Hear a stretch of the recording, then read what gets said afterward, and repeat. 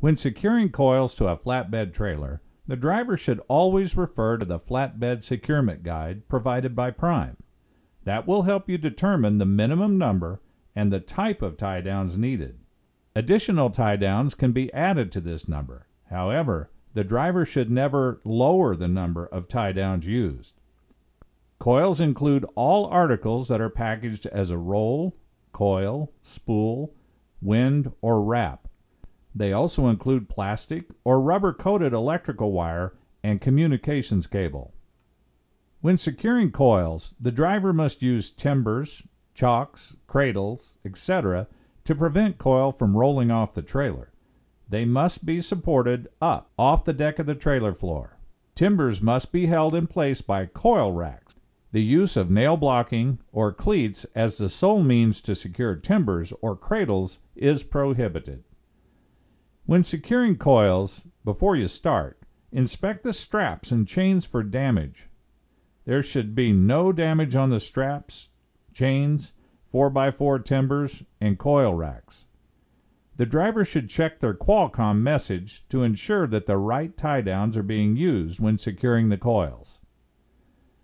Once the correct tie down is selected, you can then set up the trailer for coils. Always make sure that the load is centered and is sitting as low as possible on the trailer. It's a good idea to watch the product being loaded in a safe location outside and away from the truck and trailer. Lay out the number of coil racks needed on the trailer. The number of coil racks should be determined using the securement guide. Then place that amount on the trailer floor. You can place 2 4x4 beveled timbers across the coil racks and push them to both sides of the coil racks. Once the coil racks are in place, you will then place rubber coil rack pads across the beveled timbers. The purpose of the rubber pads is to ensure that the coil does not sit directly on the trailer floor, and to ensure the coil does not rest directly on the 4x4 beveled timbers. Sitting the coil directly on the 4x4 timbers can cause damage to the coil by creasing the bottom of the coil where it and the 4x4 timber meet. Coils can then be placed on the top of the coil rack pads. Once the coils are placed on the trailer, begin securing the coil with the appropriate number of tie downs. As a reminder, the number of tie downs needed can be determined from the securement guide provided by Prime. Let's talk about securing eyes to the sky coils. Securing eyes to the sky, which are stand-up coils, requires the coils to be placed on the trailer with the eye of the coil facing upwards to the sky, and they're usually on pallets. Once the coils are placed on the trailer, the driver will place a minimum of 3 tie downs on every coil placed on the trailer.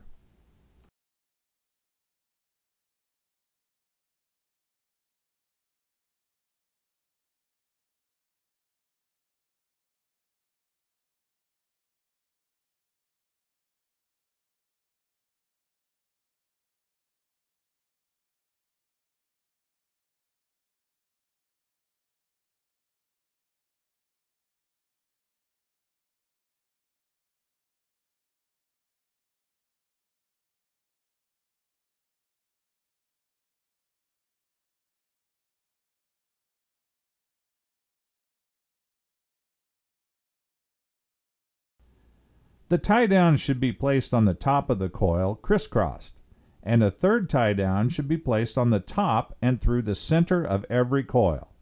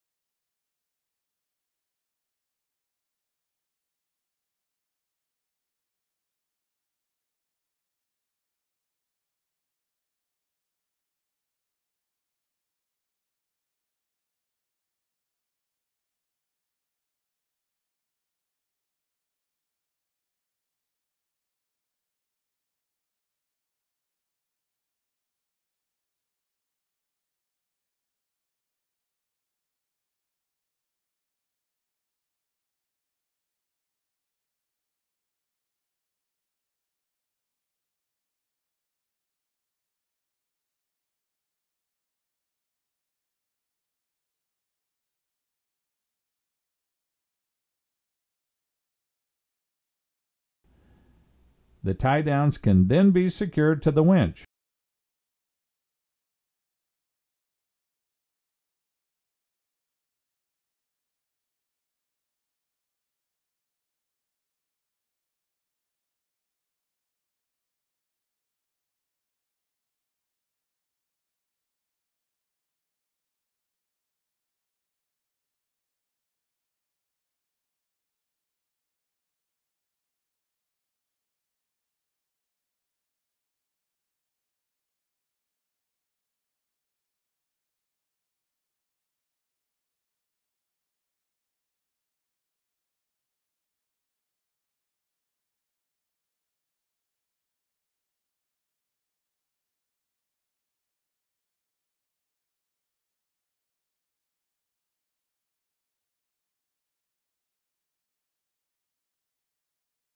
The driver should then use a metal edge protector and a rubber pad where the tie downs touch the top of the coil on both sides.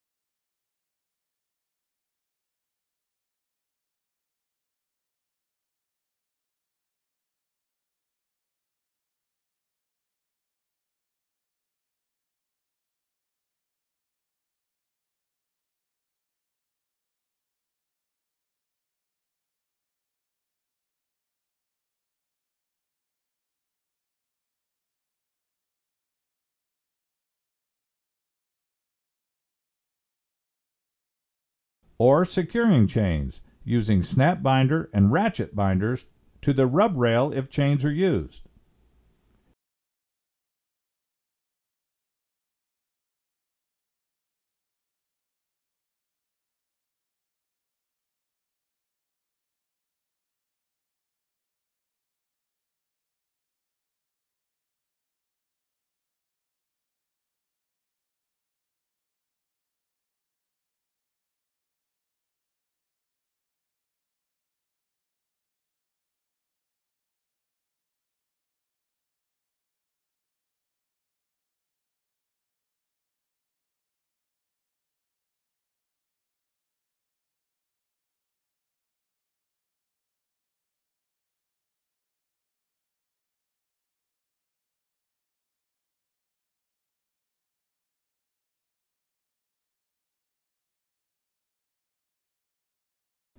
When chains are used, the driver should place a rubber pad or a piece of cardboard in the center of the chains to prevent them from rubbing. That will protect the tie downs as well as protect the coil from damage. A chain should never touch another chain.